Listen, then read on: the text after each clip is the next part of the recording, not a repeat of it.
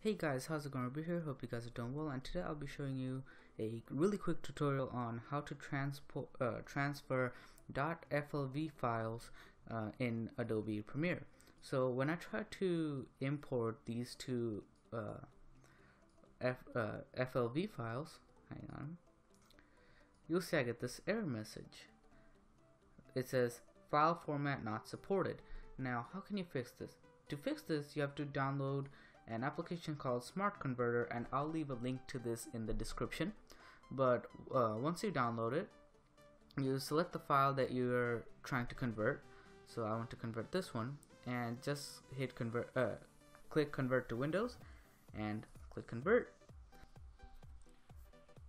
Now, one thing I want to note is that there is a paid version of this, but you can of course download the free version and it will work just fine. And once it finishes converting your file, it will say conversion successful. Click on show file, and here you go. This is the file that was in FLV format.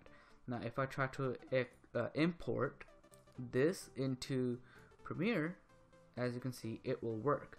So that was just a really quick Premiere tutorial on how to import an FLV file. I hope this helped you guys out. If it did, hit that like button down below, and as always, don't forget to subscribe for more videos in the future, and I'll see you in the next one. Bye.